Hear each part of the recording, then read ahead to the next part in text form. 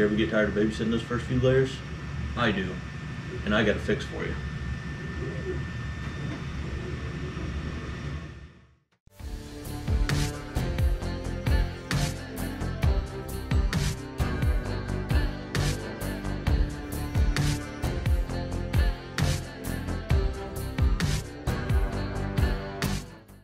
Hey everybody, welcome to E3D. For those of you that's been here for a while, you know who I am. For those of you that are new here, welcome, and I am Mike. Today I'm going to show you how I hooked up a camera inside the printer, and I'm going to provide a link down below to the actual mounts that I remixed. That way you can find one that works for you out of the 4 that came with it. So when I decided to first install a camera, I was going to put my GoPro in there. So I created this little bracket here that hangs on the edge of the bed. GoPro mounts on the back here. Problem is, bed lifts up and it hits the frame. It's right here, and so this didn't work. Almost broke the GoPro.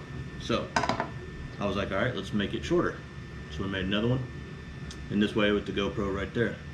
Problem is, as the nozzle sweeps across the front right there, it hits the GoPro. So again, couldn't figure out what to do. So I finally said, screw this. I'm getting me a PiCam. So I went out and bought the regular version of the PiCam. Now, there's a couple other versions out there which I might look at upgrading here soon, but right now, this is the PiCam I've got, and I'll link it down below. So how does the PiCam work? Well, it works with a ribbon cable, and so it comes with a standard, I want to say like 6-inch ribbon cable.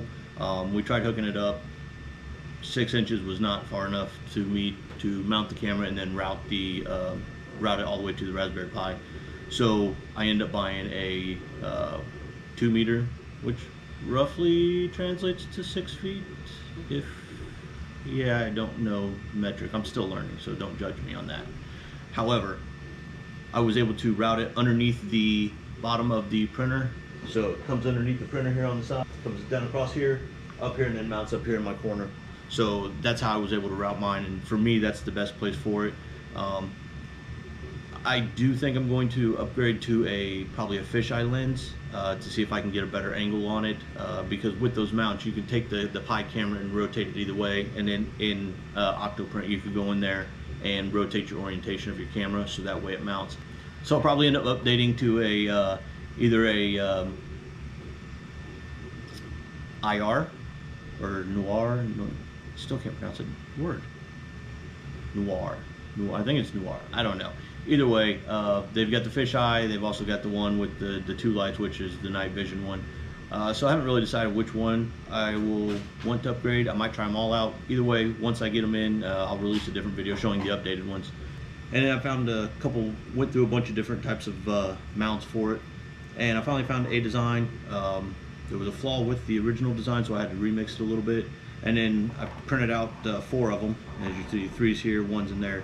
The 4th one is what I did is I shrank the Y and the Z on this so I could get a better angle on it, which you'll see all my prints, all the videos for that. So I will link these down below, and I'll give you all 4 of them so that way you can choose which one works best for you and how you want to mount it. Using the Raspberry Pi with the Octoprint, super easy. You can create your time lapses, and now watching those first layers get printed, much easier than constantly on my tippy toes back here. And this is how I do it. Oh no, I wonder how that print's doing. I should probably check on that print.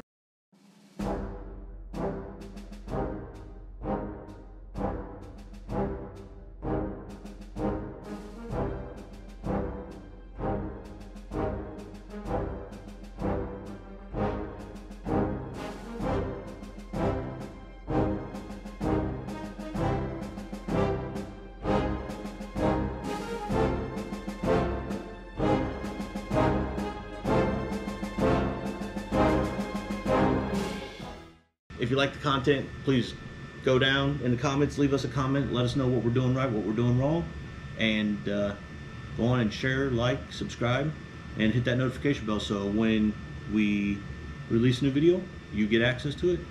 Thank you very much, and cheers.